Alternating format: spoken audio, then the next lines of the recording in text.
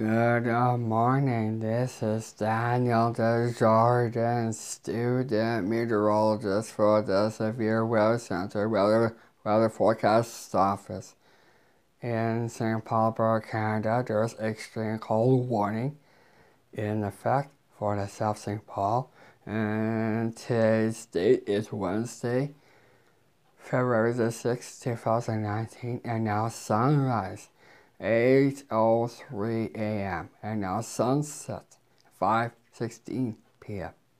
Today's weather, it will be mainly sunny into the afternoon.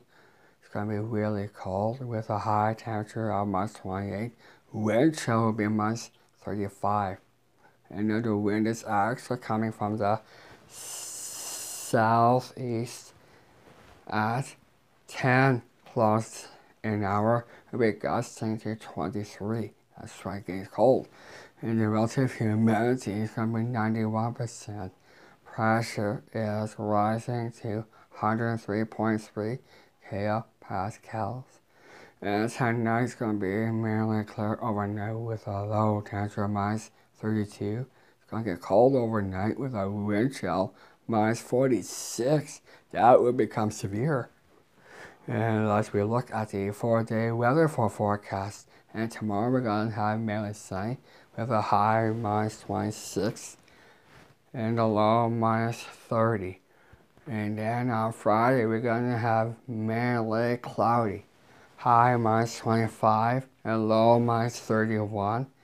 And then on Saturday, sunny, high -26. and low -32.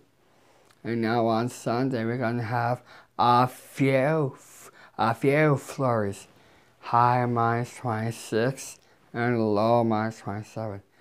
Now the almanac is high -6 degrees Celsius.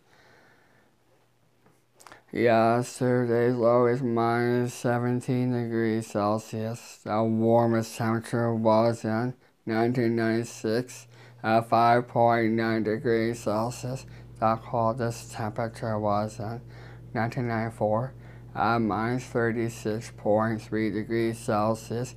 You can follow me on St. Paul and Area Information Network on DesjardinsWeatherman.com.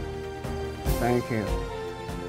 And you can follow on the Weather Network, your favorite app store.